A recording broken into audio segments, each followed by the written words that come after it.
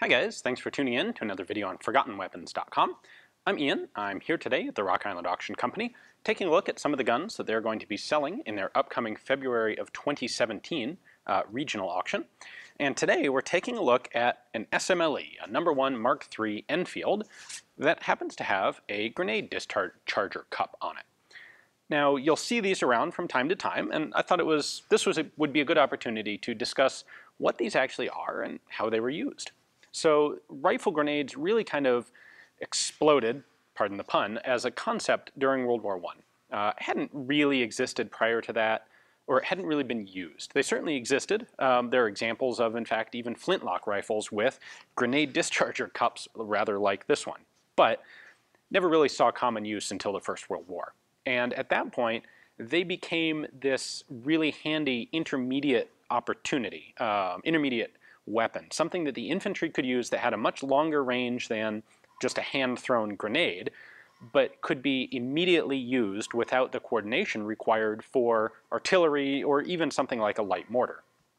This was really a valuable assault tool for squads of infantry. You could have some guys with hand-to-hand weapons, some guys with rifles, maybe one light machine gun, and a couple of rifle grenadiers to assault, say, an enemy position.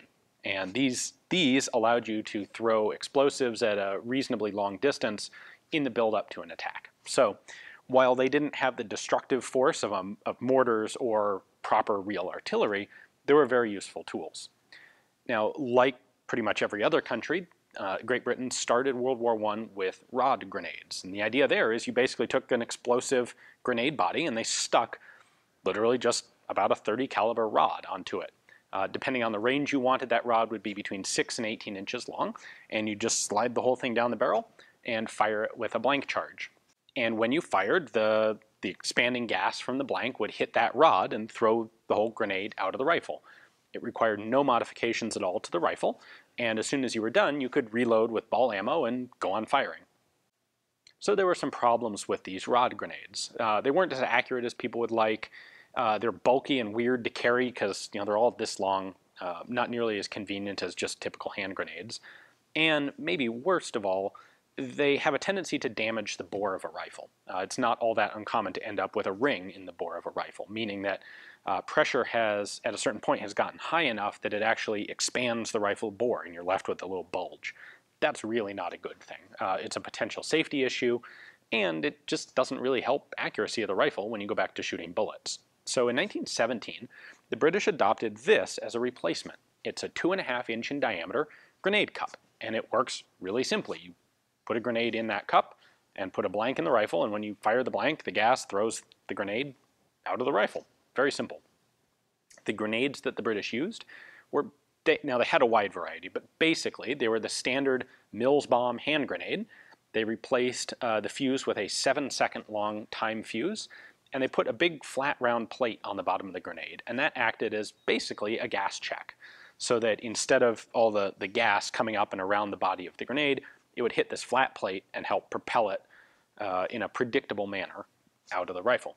Most uses of rifle grenades will have some sort of sight, and they'll adjust the range of the grenade based on the angle of the rifle. So you'll have a sight with gradations that, well, if I want to go only 50 yards, then I have the rifle pretty flat down, but if I want 200 yards, I have to bring it up to this kind of angle. The British didn't do that. They did this differently. For this style of grenade projector, you would always hold the rifle at 45 degrees, and you'd actually hold it upside down.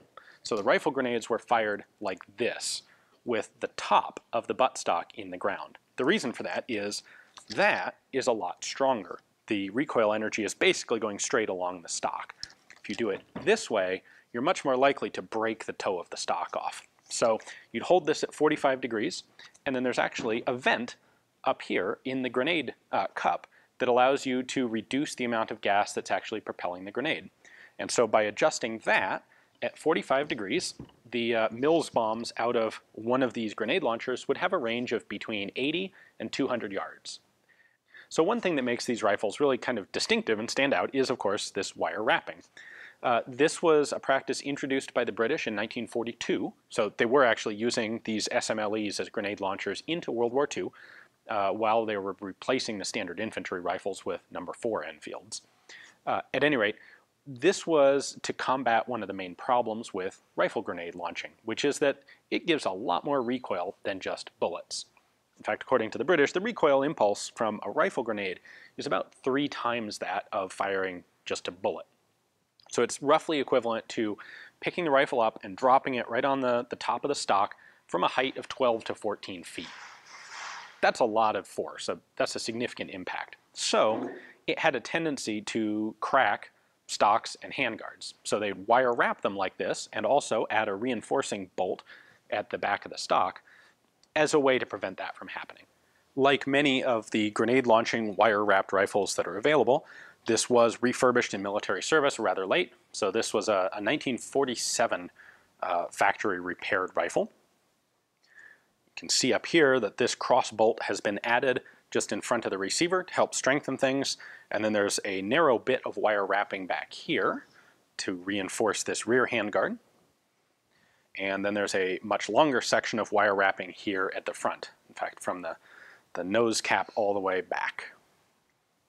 Now, a lot of people ask if these rifles are still shootable. The answer is typically yes, although they may not have been cleaned very religiously, and the bores may not be very good. Since they were only used for rifle grenade launching, the accuracy wasn't particularly important to people at this point. All right, now the interesting part. The cup grenade launcher itself. This is actually, it's a really clever design. It's knurled here because we're going to unthread it to take it off. And what holds it on are these 2 hooks that lock into the lightning grooves on the nose cap of the SMLE. So in order to take it off, I'm just going to grab the cup part here and unscrew it. And it's this threaded section that locks down those 2 hooks. So once I've got it partway out here, there we go, you can just slide it right off the rifle.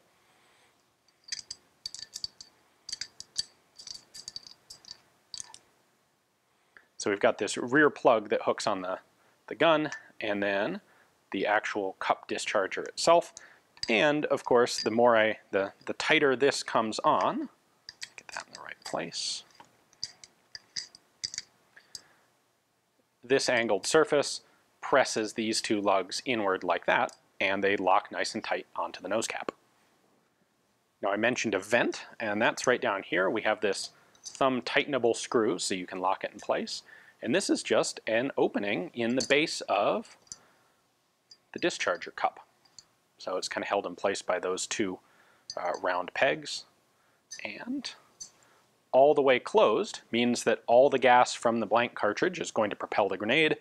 All the way open means that a substantial amount of it is going to vent out here rather than push on the grenade, thus reducing your overall range. So as I said, 80 meters. This would give you 80 meters at a 45-degree angle. That would give you 200. And if you wanted an intermediate range, the manual had notes for quarter, half, and 3/4. It was I think 110, 140, and 170 yards respectively. So to mount this on the rifle, I'm just going to start with it pretty much unscrewed all the way, and we're going to slide it on there. We'll just hold that in place and tighten this down.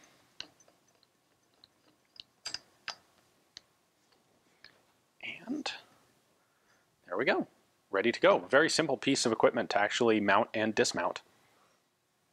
You may be wondering what makes sure that the bore is actually in line with the grenade launcher, and that is this little semicircular cutout right there, which locks onto the bayonet lug on the rifle. So you just press it up against that, and that's what ensures that you're lined up. Now, that being said, if you fire a live ball round into a grenade, you're going to have bigger problems than whether the bore is exactly in line with the hole in the grenade launcher.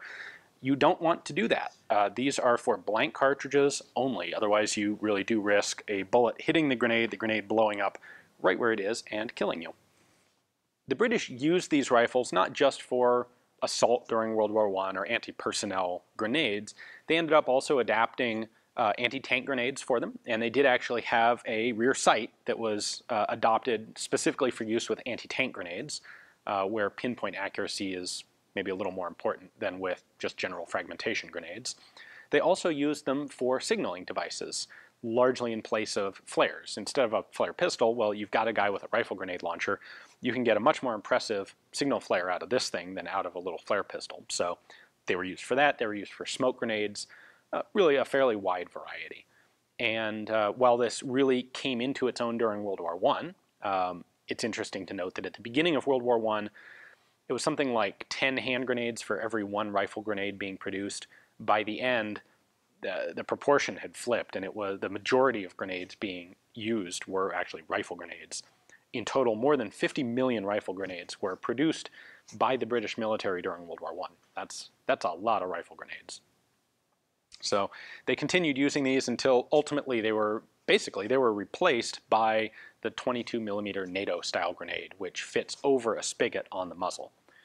There was a brief period from 1925 to 1933. They actually adopted a slightly smaller, different grenade launcher cup like this one, but a 2-inch bore instead of 2.5 inch. And as I said, they got rid of that in 33 and went back to using these. I think largely because the larger diameter grenade was a lot more effective. Carry a greater payload for every sort of purpose. At any rate, these used to be really common on the market. There was a huge glut of them, but they've gotten rather less common in recent years. It's harder and harder to find these. So if you're interested in having this one, take a look at the link in the description text below. This does come with 3 other rifles in a single lot, including, interestingly, a Brazilian Mauser with its own cup rifle grenade launcher. So take a look at the link. That'll allow you to check out the pictures and the descriptions of all 4 of these rifles, and you can also see Rock Island's price estimate. And if you think it's something you'd like to place a bid on, you can do that right through Rock Island's website. Thanks for watching.